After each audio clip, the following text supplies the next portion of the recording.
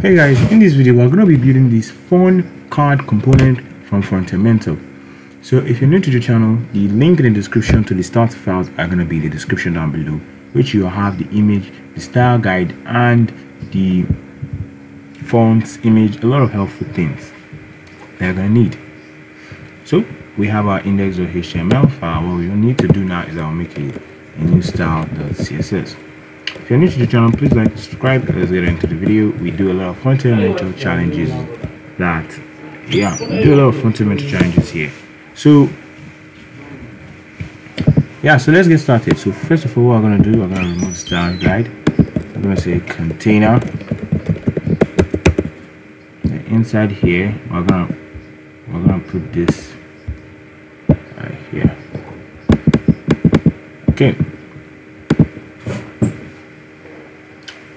Okay, now, so how are we going to build this? It's a very important question. So first of all, let's start with the obvious things. We have an avatar. I'm going to say the image, /font images, avatar Jessica. Okay, so then we have the avatar paragraph, which is London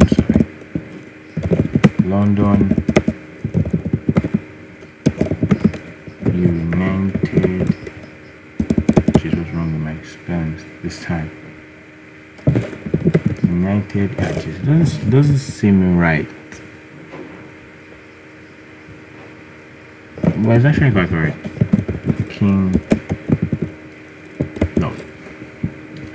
London, United Kingdom. Okay, now we have that there. So we're going to say we're going to have another paragraph that. So we're going to have another paragraph that says front-end developers are. No, we don't even copy the text. So we have that right inside here. So what I want to do is these are exercise buttons. There's nothing really complicated about them. So we just say button times 5.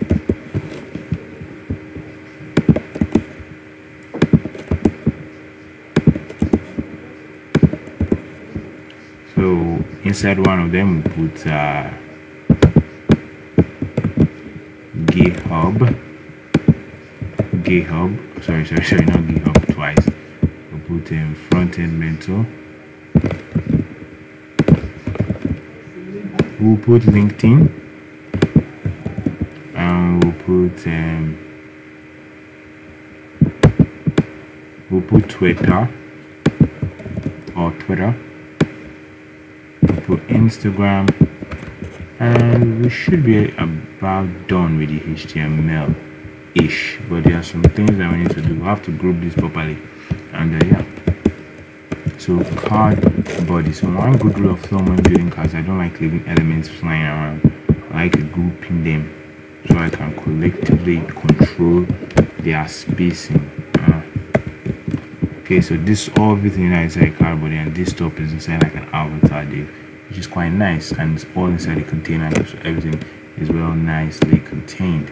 So firstly, now we need a h3 for the job, Jessica Randall. Okay, and what we do is I'll remove this. So now we have the HTML all done. Now it's for the CSS. I'm gonna come in and I'm gonna say body background color red. Now this annoying background color, we should be able to see it now. So sorry, as I said, the links are in the description down below. So now I know how you feel. You probably haven't seen your HTML, but now we can click go live. I hope this doesn't open the edge though. Okay, now so we'll come here to localhost 5500. You might not have to do this if Chrome is already your default browser. Why is it saying refuse to connect?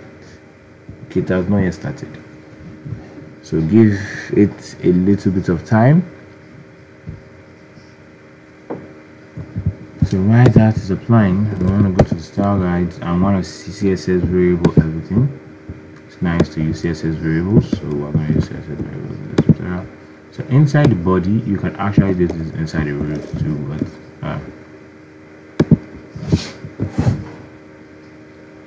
okay, now so everything is well put together. So we want to attach some variable, double dot slash, then you put a colon. So you put double slash, do a colon.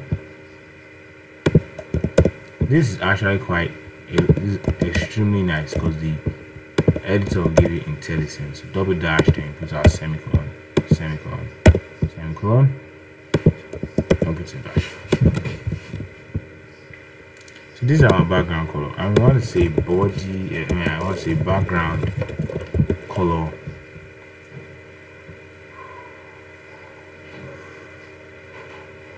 We want to give it a background color of var, this is how you access the CSS variable, of black.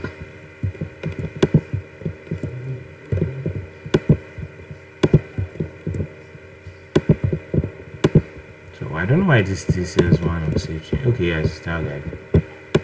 Okay, now we have that nice background color. So what we want to do now is I want to say container with 400 pixels and say background color var. I'll call this should it be dark gray. So I'm going to split my screen into two actually so I can see this properly. Okay, now that's actually quite nice. So for the back, so we want to center this in the dead center of the screen. Let's put this here and put this here. So to center that, we use flexbox to say display flex, justify content to center it on the x-axis, align item to center it on the y-axis. And since it doesn't take up the full height, you're not going to see it centered on the vertical axis. So we'll say mean height 100 view height. Okay, that's looking quite nice. So on the container, I want to give this a padding 20 pixels. I want to say border radius 10 pixels.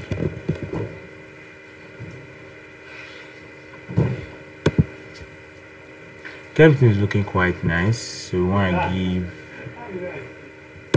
a color of var dash white. I want to put in the proper font, so I'm going to say font face.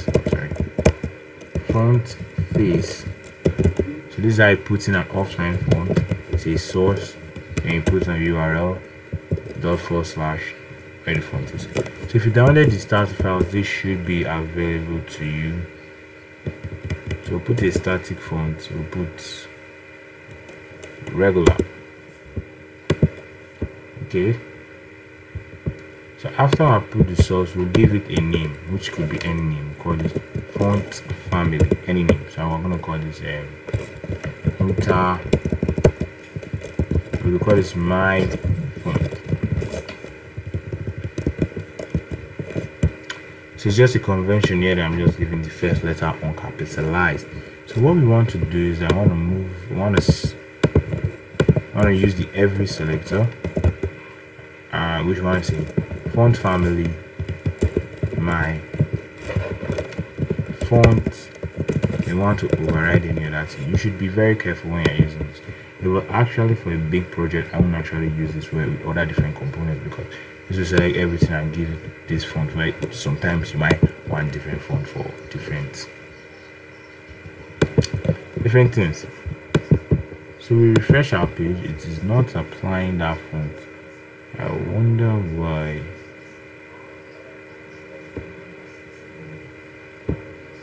Why isn't it applying the font? Okay, we have our font here, static.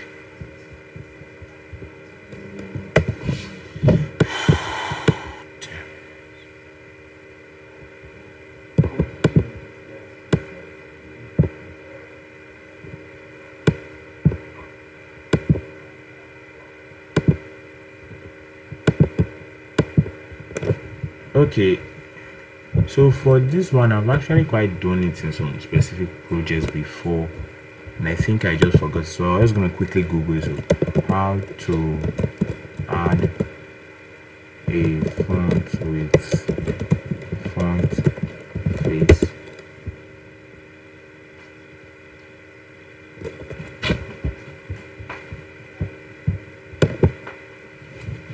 So I'm going to use W3 schools here. Okay, so the font family is supposed to be up first. So let's save that, and then yeah, so we have our font. Okay, that's pretty nice. So now let's do the avatar. So what I want to do is I want to say width avatar image. I want to say width 100 pixels. So we're going to give it width and height of a perfect square. And now we want to give that perfect square a border radius of 50% to make a perfect circle. Okay, so inside the container we want to give, okay, yeah, inside the avatar we want to give it a margin of 0 or 2. Or rather, should I say text align center.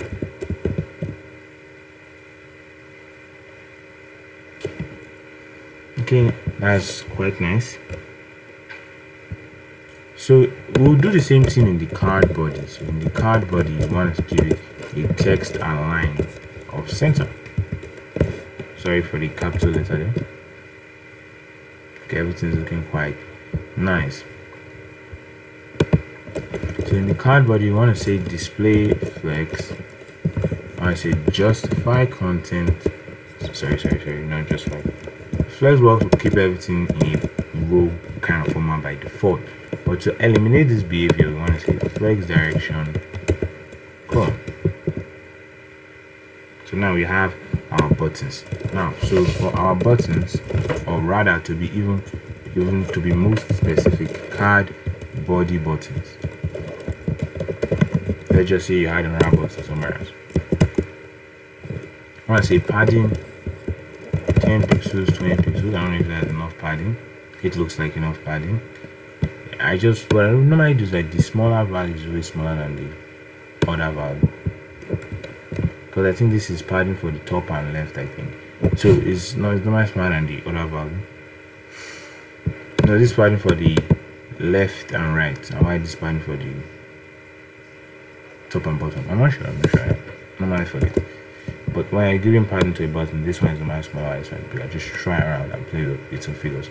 So what I want to do is I want to say margin bottom 10 pixels, border radius 10%, 10 pixels, 5 pixels, too curvy. Maybe we might even make this 15.25. Oh yeah, this looks better. So now what we want to do is I want to say outline none. I want to give this a background of var. So which gray are we giving? Gray. Oh, sorry, dark.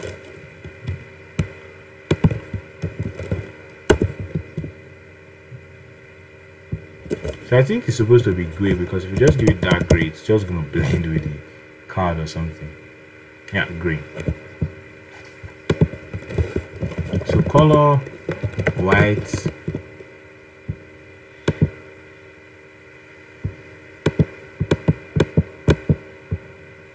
So there's something that we're not eliminating, because there's something that we're not eliminating.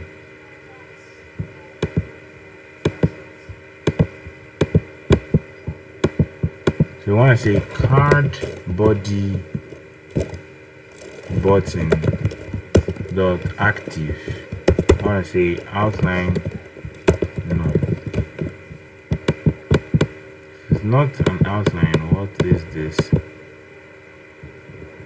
But anyhow, so let's just continue and say cursor pointer. Will debunk that later. What I want to do is I want to say card body button colon hover. I want to do is I want to set the color to black. I want to say background var dash dash. Where is this color? It's not in our variable, so we can add it to our set of variable. So it's called green. These variables are pretty nice. Every time I'm doing Frontend challenges from now on, I always use them. I mean, always use them. Forgotten what this property is. We'll debug this in a moment. Is it box shadow mode?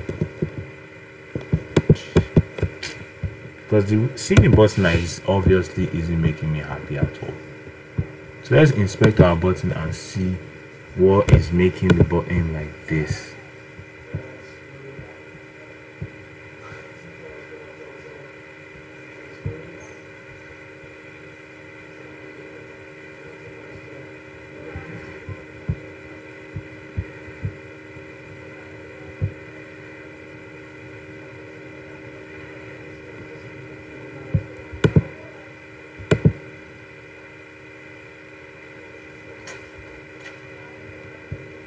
Okay, I think it's border.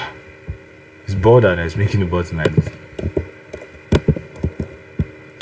So we say border none, and that should do the trick. And you can see our buttons are better like this now. So I want to say background green. You can see we have the same effect. So what I want to do now is I want to say font weight. We might need to attach a different font to so that it will be very bold. But we do have some pretty bold results. Say bolder. So now what I want to do is I want to give this paragraph a color of green. So say avatar paragraph color var dash dash green.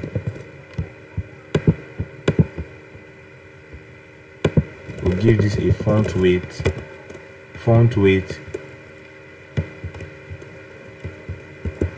border.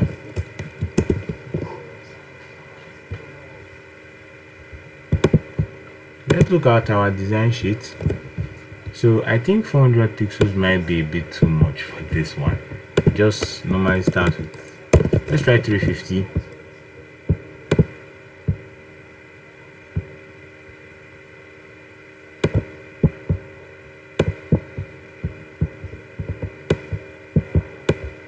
So I feel like let's put our design into the browser and see.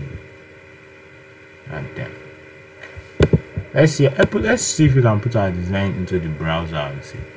But we are looking pretty close. I'm going to drag this all the way here, and let's put this side by side. See, we are looking pretty close here. Pretty close. I'll say this is pixel perfect.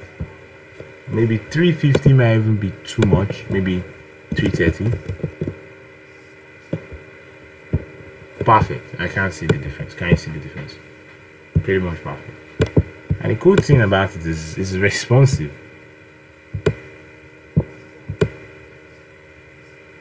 It's responsive even beyond screens that are smaller than 330 pixels, because if you put it on 320 it still pretty looks much nice. 375 it looks okay. So I hope you're able to learn something and build a pretty much nicely responsive UI from this video. And if you did, make sure to leave a like or subscribe. We're able to do this quickly. I hope I was not too fast. Make sure to, that's my number one golden rule of signing button, the smaller padding, the one first is smaller padding, right, the bigger one smaller. And make sure to always give your button's border and outline known. Then you just give it some color. Then before you know, you have a button. That's just how it is. And then in the HTML, make sure to group your elements properly. Card body, it contains all the elements from here down, while avatar contains all the other elements up. Okay, so thanks for watching.